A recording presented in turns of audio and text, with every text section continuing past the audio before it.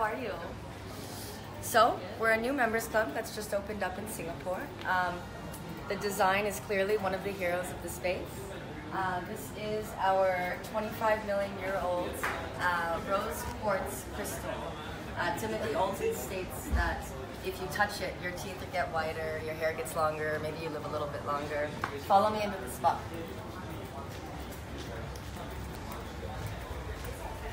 So this is May. This is our spa. So we offer nail therapy, foot reflexology, barber services for both men and women.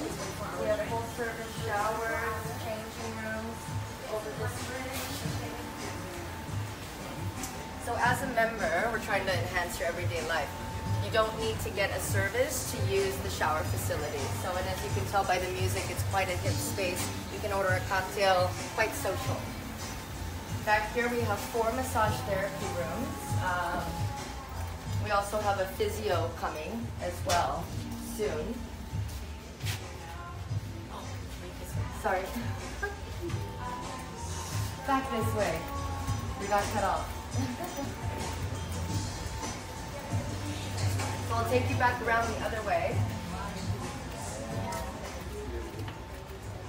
Usually you can have a little, there's a secret entrance into the recovery room, but we'll go there in just a moment. First I want to show you this space here is called the Double. Basically during the day it is a community cafe essentially. So coffees, meetings, a food offering, which grab and go concept. And then at night, these bird cages kind of face back in towards the bar, and you have these drapes that come out of their hiding spot and kind of swallow the space up, and it turns into this high energy cocktail bar. So at nighttime, right now, we'd be in a home, right? So if you come through to here, I'll show you that little space that's just off the spa. So we're calling this, probably just get this angle, the recovery room.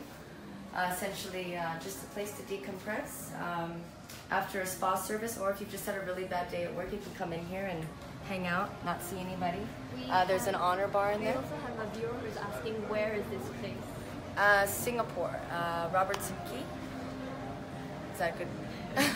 We're located in the Intercontinental on the 3rd level. Right this way over to our workspace, we have some funky phone booths in case you need privacy. Yeah. In case you need some privacy, if you're on a phone call with sensitive information or yelling at someone, works too. Sometimes I come in here and I eat my lunch. So, and then this is Bardo. This is our co-working space.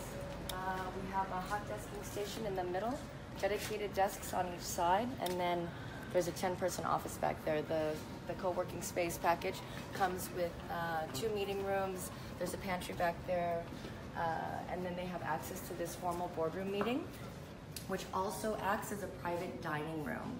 So in the evening, if people book it for private dining. Yeah, quite a stunning space. So we really kind of changed the decor for the private dining as well. So there's a few different features in here. There's an event going on next door, so I can't poke in, but the wall here retracts to the space next door. Exactly. And then the wall between the Double and the studio is also retractable, so it can be one long event space. We've done a few events, so it's quite a lovely area to hold like a... Absolutely. So Chef is all about seasonal, healthy kind of reinventing the classics, right? So during the morning time, he puts out croissants, danishes, muffins, energy bars, and then at around 11:30 comes the lunch spread. So, but it's quite popular. So anyone in the club can either, whether they're dining here or in the lounge, can come here, help themselves, and then go anywhere in the club. But we also offer a full all-day dining menu.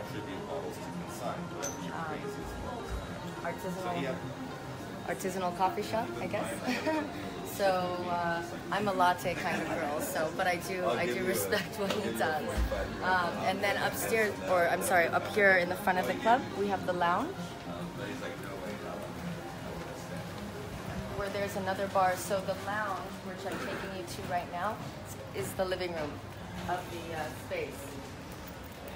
We find that a lot of people, a lot of members have been using it as a workspace, and then it turns into more of a social space at night.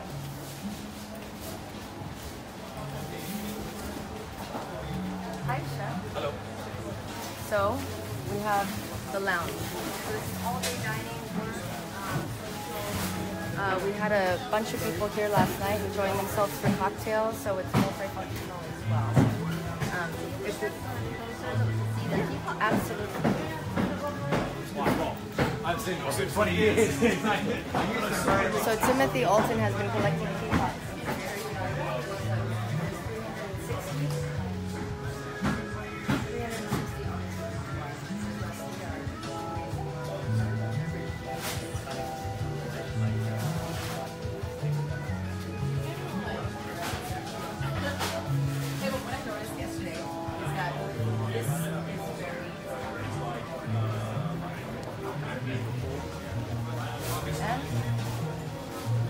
Hi Jay, I'm how going to are you? pass you guys off to our executive chef, Colin. Hi, how you doing? Yeah, thank you. Hi guys, how you doing? Let me take you into the kitchen. I'll show you. This is the wine cellar. Beautiful, really nice wines in there. Just mind your step. Okay. Say hi to the kitchen team. On my kitchen team over here. There you go. So what I'm going to do for you today, I'm going to give you just a few dishes of what we're going to be doing at 1880. A couple of my signature dishes. So we're going to start off with cured salmon dish. So this is Norwegian salmon. We cure it in 60% sugar, 40% salt for 1.5 hours. Then we wash it off, and then we dress it with yuzu dressing, just a nice citrus dressing. So it keeps it nice and citrusy, gives it a nice glaze. And then we season it with toasted fennel seeds, coriander seeds, some white peppercorns and star anise. All right, so just a light seasoning for that. So the food's basically it's all about casually elegant food. It's all about letting all the produce speak for itself. It's all about really fresh produce. So here we have some akura caviar. So the akura caviar, we soak it in agadashi, which is a Japanese seaweed stock. We soak that for about 1.5 hours. And basically that just flavours the akura caviar, which is salmon eggs, and it gives that umami flavour. And then we give some compressed pineapple. So we use a Del Monte Gold pineapple, which is really, really juicy, really, really sweet. Okay. So this is really just a really nice, fresh, citrusy fish dish.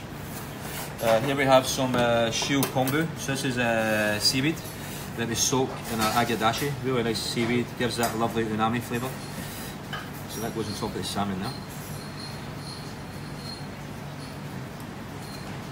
So Chef, we've got some people asking for a little introduction of yourself.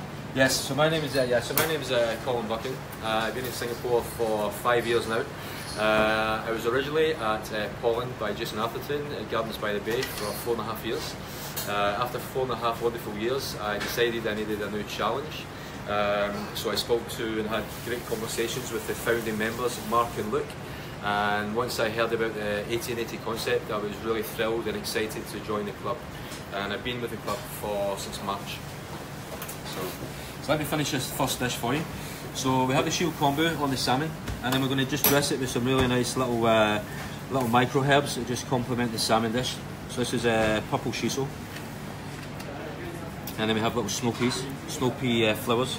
So all these flowers that you see here, I get them from Edible Gardens, which is a local micro herbs, and they do organic salad leaves. And as a chef, I'm all for supporting local distributors. So I think that's important, rather than getting them from overseas and getting them air flowing, So then we finish it off with some Granny Smith apples. So the Granny Smith apples just gives it that nice bit of texture, nice crunchy texture, nice and fresh. Okay. And then we finish it off with yellow mule. So a yellow mule is basically a sauce made with pineapples, mango, horseradish, fish sauce, coriander and chilli. And then we just finish it off on the side. So it gives it a nice fruity, spicy, to go complemented with the salmon. So here's our first dish. So we have cured salmon, compressed pineapple, Granny Smith apples, yellow mule and shield kombu. Okay. So when might a member be able to order this? So our menu what we've got in the 1880 is an all-day dining menu. So it will start from 11:30 till 11 o'clock at night. They can have it in any area of the club. You have the members lounge, members dining, and then after the new year we're going to open the terrace. So the all-day dining menu, as I say, it's very approachable, it's very elegant. You can have this dish in the morning, you can have it in the evening. And then in the evening we're going to have more sharing concept dishes. So we'll have like whole roasted duck, suckling pig, roasted short rib for two. All about sharing concept. It's all about sharing. So let me put you on to the next dish. So we've got 3 dishes for you. So this will be the first dish, the salmon. Then we're going to do one of my favourites. This is my take on a beef tartare. So we've got decup rump beef. Then we've got capers. We've got cornichons. And then we have charcoal oil. So the charcoal oil, once we're finished char grilling the beef at the end of the night, we have the white coal, and then we infuse it into olive oil, and then we infuse that coal for 2 days. So it gives that nice smoky barbecue flavour. So we dress the beef tartare, a little bit of salt in there, and then we have some hot sauce. We make everything at 1880 we make ourselves, all the sauces, the pastas, the ice creams. We try to make as much as we can in-house. So this is we call this a hot sauce. So this is made with smoked. We have smoked onions, smoked chili, smoked tomatoes, beef stock, chilies, and sherry vinegar. So it just gives that nice little bit of spice to the beef tartare, and the charcoal gives it that smoky flavour. So we give that all, mix all that up. So at 1880, the menu is all about, it's about familiar dishes, but with my kind of twist on it, Yeah, when you read the menu, it looks very familiar dishes, but we like to add a little touch to it, So instead of, the familiar, beef tartare, it's just the steak. That's when I add the charcoal oil. I add the quail yolk, so we have a little quail yolk in there, straight in there. So this is a little quail yolk. It's been soaking in the charcoal oil because eggs are porous. So the egg yolk, the quail egg, just sits in the charcoal oil for a couple of days. Even it also has. It's got that nice smoky flavour, yeah. So here we have a little garnish. These are pickled yellow mustard seeds. So we pickle the yellow mustard seeds in a white balsamic, water and sugar, and we pickle them for 2 days. So that gives that nice mustard, because mustard goes lovely with beef. So we have that. So it's all the classic elements to what goes nice with beef, but a little, as I say, a little twist on it. So these are just raw shallots on here.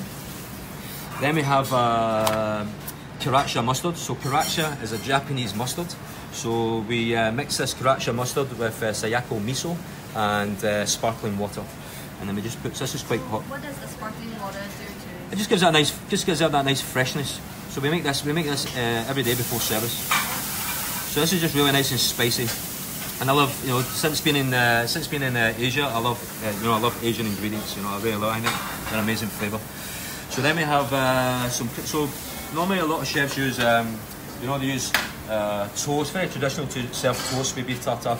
So instead of using toast, I do these little chips. So we make these. We fry these every morning.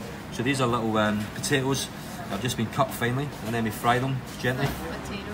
So you've got that, so you've got that lovely, excuse me, you've got that lovely, that texture that the toast would give, Okay, so putting that in. And then we finish it off with some mustard. So again, these are from Edible Gardens, so these are mustard frills. So you've got all these beautiful flavours, you've got the smokiness, you've got the crispiness, you've got so many textures going on there. So, and then you've got the mustard, so you've got the mustard, you've got the miso, you have the Sayako mustard. So I'm just finish off here. So since we've only been open a week, and this has become a really popular dish, the beef tartare. You know, they get a lot of great feedback just because it's the originality of it, you know. So a little bit of, yeah, it's a little bit of nasturtium leaves on there, and then we just finish it off with a charcoal oil just to give that extra smokiness. And that's it, guys. So that's our second dish: aged beef tartare with sriracha miso mustard, crispy potatoes, and quail egg. Okay.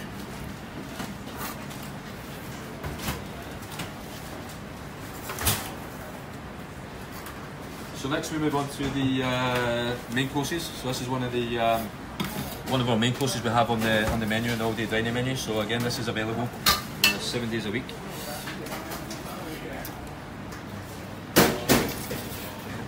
Okay, so this is going to be my last dish to show you guys.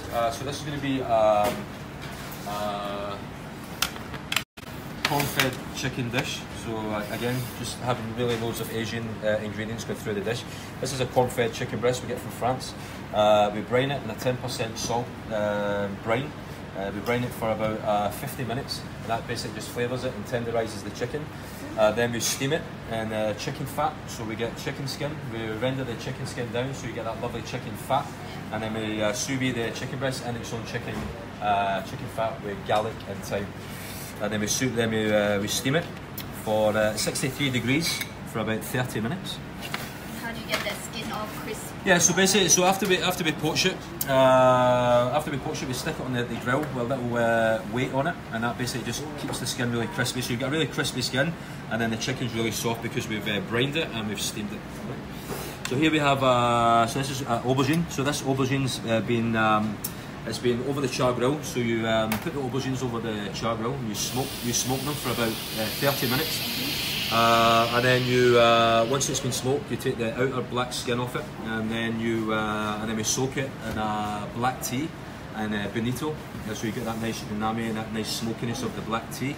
And then we finish it off in bonito stock and then fukake. And then here is a little poached. This is a little pickled aubergine. So this has been pickled in lemon oil, soy sauce and brown rice vinegar.